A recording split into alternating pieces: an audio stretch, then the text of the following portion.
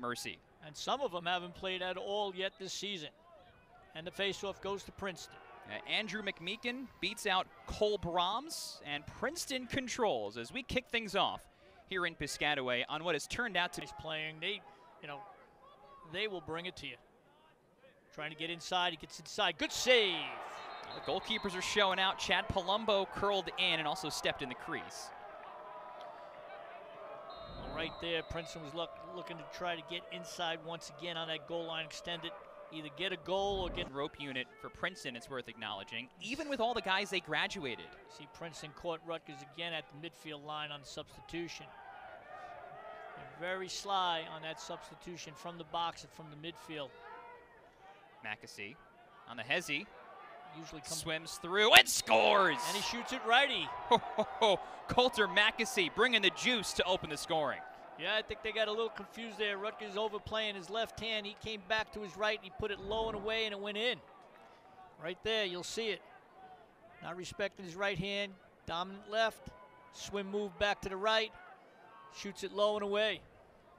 Yeah, Rutgers has to be, it can't be casual when you're carrying that ball. That's twice that Rutgers was carrying that ball, and it was taken away by Princeton. They'll come right at you and check your hands and your stick. They're not just going to play position on you. They're going to play defense on you. They go for the takeaways. A ball flipped to number 19, Tucker Wade, freshman midfielder, making his first career start, and he gets on the board. First career start, first career goal. Yeah, Tucker Wade, again, changes direction. He's driving right. He'll come back to his left. You'll see it here, right down the middle. Just tucks it in, comes right down the middle, down Broadway. You can shoot either side of the cage when you're in front, and from that far out, you have a lot of area where you could place that ball in the cage. One more look at this goal, and again, slick dodge to get open for the shot. Good defense by Hunt. Grad transfer from Towson. Shot clock at 25. Princeton clearly not gun shy when they get inside the 30-yard line. No, and Rutgers' defense looks compacted.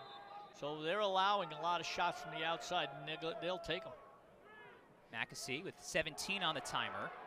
Stoller hedges out, and it was a mistake. Coulter Mackesy will make you pay with any little inch you give him. Yeah, Mason Edwards, you saw him drop the ball. He's defending right there. You'll see it drop. Mason Edwards a little slow on the slide, wasn't able to get there. Wraparound shot. Nobody has had their hands free for a good shot so far. Shane Knobloch all the way up top. See how Princeton extends out? They're not going to slough in. They're going to come all the way out and play. And Shane Knobloch takes a shot and puts it away. Rutgers needed that, and they call on the senior captain, Shane Knobloch. It's amazing how Knobloch, in times of need, will find a way to boost the morale and the motivation of this Rutgers team. Right there. Shane Knobloch, a guy who's been a starter from the time he showed up here in Jersey and is getting one more opportunity. He's going inside. He had the spin, and Princeton recovers. Nicely done. So Rutgers has won 3 of the first 5 face-offs. Something to keep an eye on. On the move, Rutgers got 2. That's Colin Cardilla, the freshman who rolled right onto the field and onto the stat sheet. Colin Cardilla, on his last time he touched the ball, he threw it away. He came back in and said, I'm going to make up for that one. Takes a great shot. Almost a similar shot.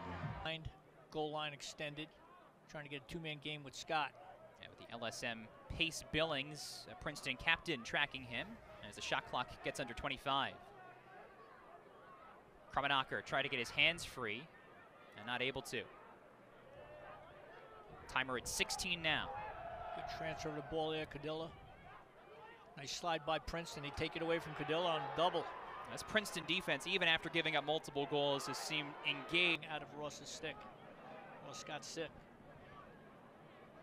It was a very busy start for Princeton. Matt Madelon said he's never had anything like it. 5 games in the first 15 days of this season. Of course, the Ivy start late, compounded by a snowstorm that screwed up some of the start dates. That's what you end up with. 5 games, including road tests with Maryland, North Carolina, and Duke. Yeah, I spoke to Coach before the game, and I said, oh, there's a great shot. Well, even if you're tired, when you have offense like Princeton does, you'll be all right. And the Tigers have a 2-goal lead. That was just a simple go to the cage from right to left and take it. You have to be on their hands and get stick side. Look at this, just blows by Hund, puts it away. And get position. Hardin Stoller, 5 straight saves to begin his day, but now he's allowed the last 4 shots on target in the net.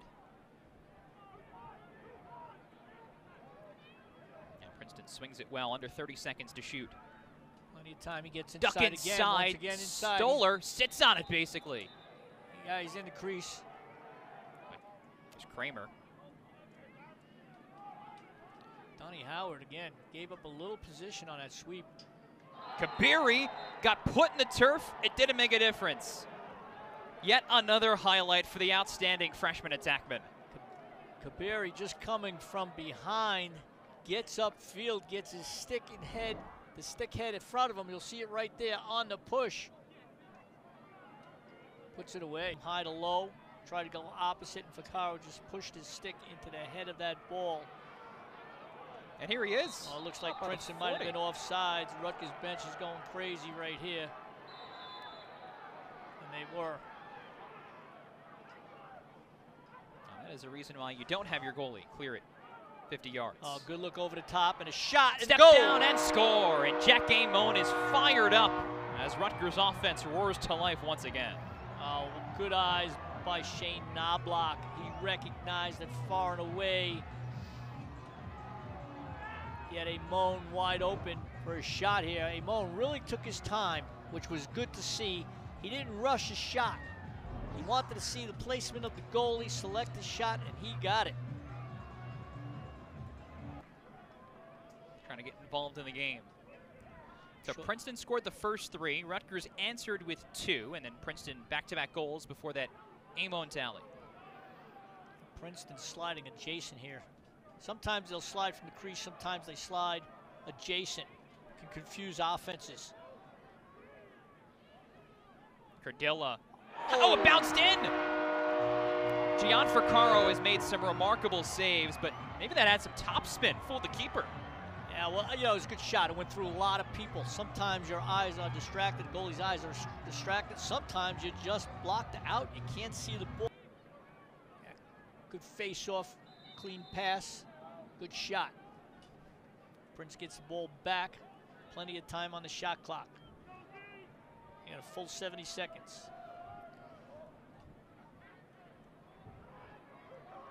Persistent. Mackesy. It's just that simple. You let him bully his way inside like that. And Coulter Mackesy has a first-half hat trick.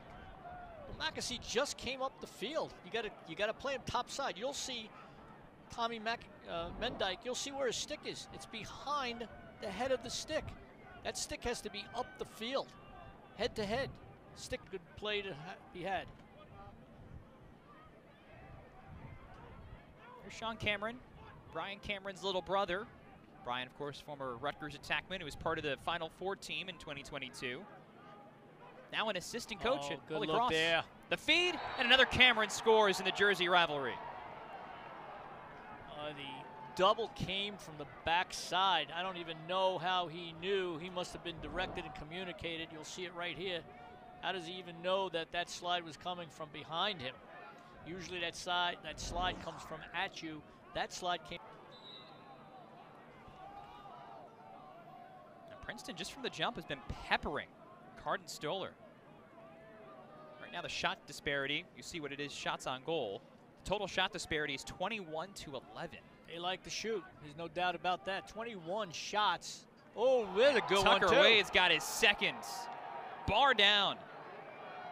And the freshman midfielder has arrived on the scene here in Piscataway. That was a good shot. Upper deck, strong overhand shot. It's a sweep. Lets it go. Get within 7, you're going to let it go. Yeah. It doesn't hurt that Tucker Wade's a very talented guy. High school All-American, first team in the state of Maryland, and now it's really going for the Tigers as Andrew McMeekin wins the face-off, scores the goal, and it's all Princeton in the first half. Yeah, look for a timeout here by Rutgers. They got to stem the tide here. Clean face-off, comes right down the middle, takes the shot for goal. Goes up by 5. Halfway through the second quarter here. Andrew McMeekin, the sophomore face-off specialist, picked a pretty good time to score his first career goal. Now one more look at it. This was a no-doubter. And put it in a good spot, too. Second quarter.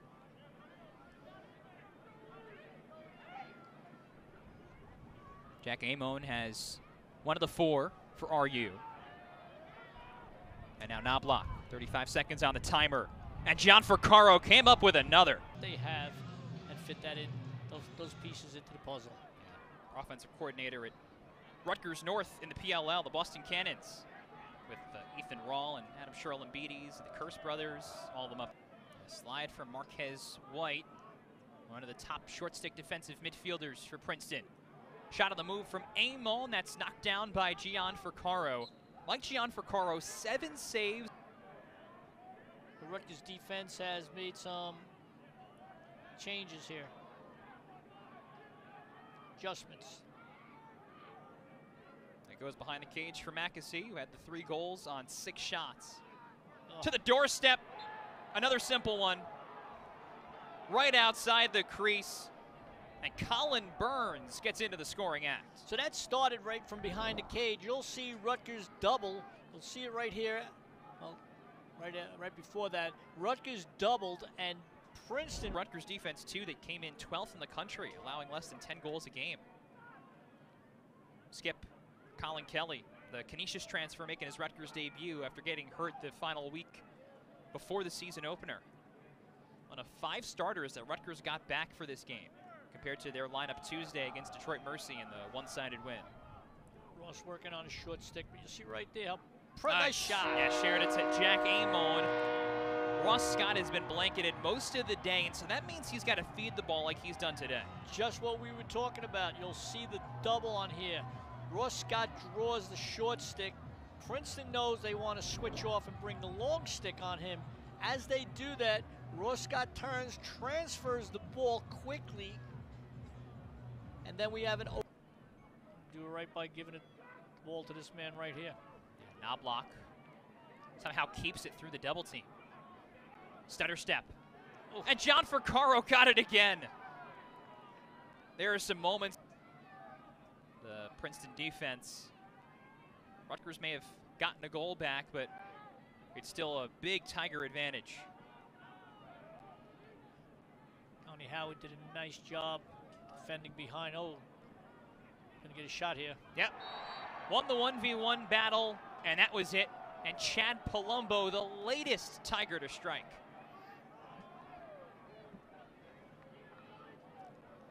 Well, what Princeton has, they have a nice combination of lefties, righties.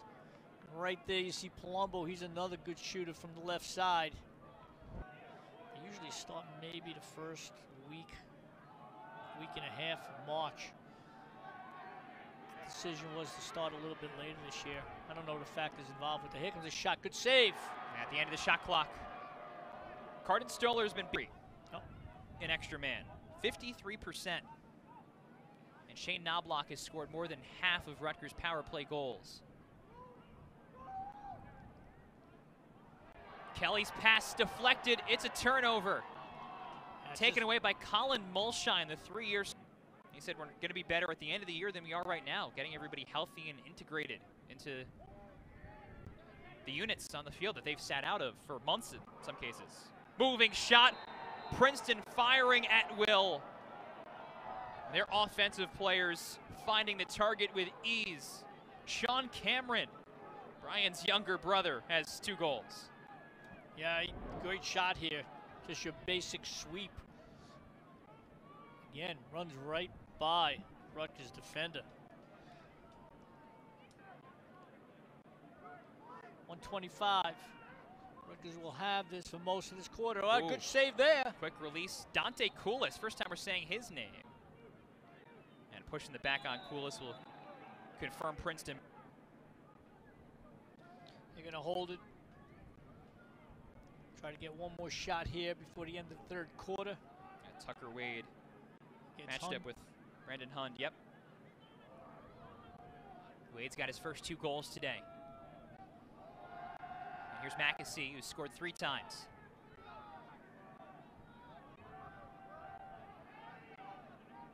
Palumbo. Oh, look inside there. Good save. Punishing hit. Did Stoller keep it out? No, they call it a goal. What's the call? Timer expired. Yeah, even still does not put a damper on what Wade's accomplished. And now clean win for Andrew McMeekin, who feeds, and it's tapped in. Kabiri took the shot. His old teammate Colin Burns was there screening. I don't know who had the last touch on it, but I do know that found pay dirt. I think it might have went off Kabiri, not off his stick, off his body. Hard to see here, but in any case, it went in the back of the cage. See the replay here. There's a shot. Clean shot in. Several shots off in the 60 seconds and also restarts. They're going to take their time now, I would think. Maybe it's not in the DNA for them. We'll see right here. No, they're going to go. They're going to go and deflected wide, and in the crease too. Yep. Now looking sharp before they take on Cornell. Gian Forcaro got another. Should be the expectation at this point. Talking about the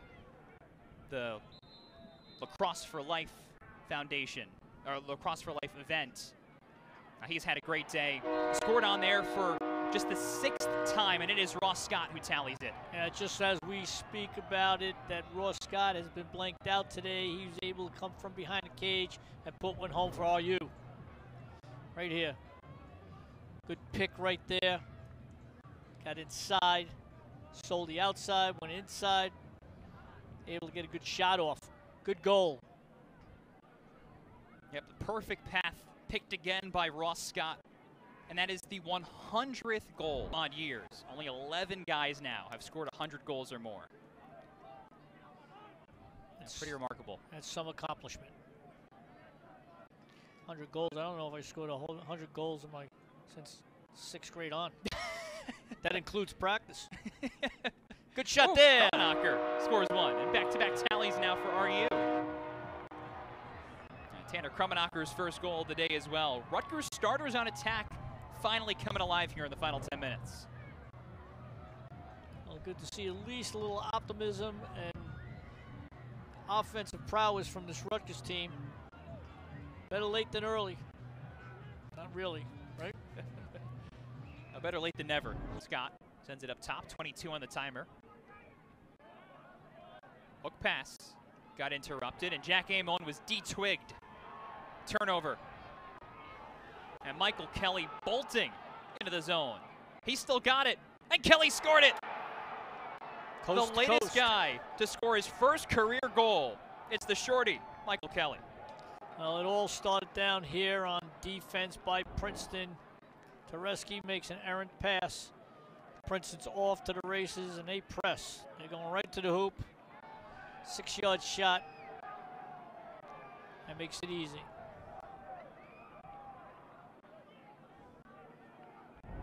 Princeton, meanwhile, opens with Cornell on Sunday, and then Harvard and Dartmouth to end the month. Ooh, Rutgers trying to swarm. That one hits the right pipe. Cornell coming up with a surprising, not that they lost, but the way they did to Penn State. Just good to have another couple thousand in the stands again for this one here at SHI Stadium. So we hit the final minute. Knobloch, 5-hole. And gravy for Shane Knobloch. What's his 3rd point of the day, including a pair of goals? No, he's probably happy that went in, but I'm sure Shane Knobloch, he's such a competitor. He hates to lose that young attack team for Princeton. He's doing a nice job bringing that whole offense along. Princeton is taking the Maestro Cup home. The Tigers lead wire wire to wire. And for the first time in almost a decade, the visiting team comes into the building and takes it out of here. It's Princeton with a 14-8